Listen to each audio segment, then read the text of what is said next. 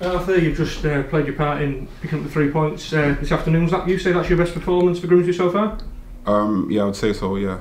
Today was probably my best performance, but I'm just hoping I can do a lot better and try and get some goals next time. And looking at the team's performance, there was a pretty strong start with an early goal. Was that a particular focus today, to start strong? Yeah, of course, it's always good to score a goal like at the start of the game, so we managed to do that, and that gave us confidence to go ahead and win the game. And what do you make of how the lads performed today?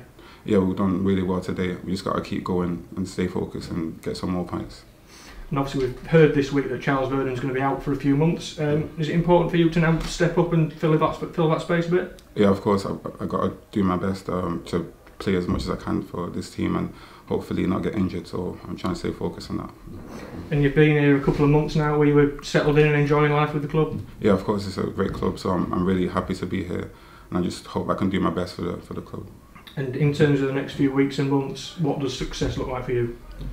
Just like today, winning games, getting goals, and hopefully moving up higher in the table.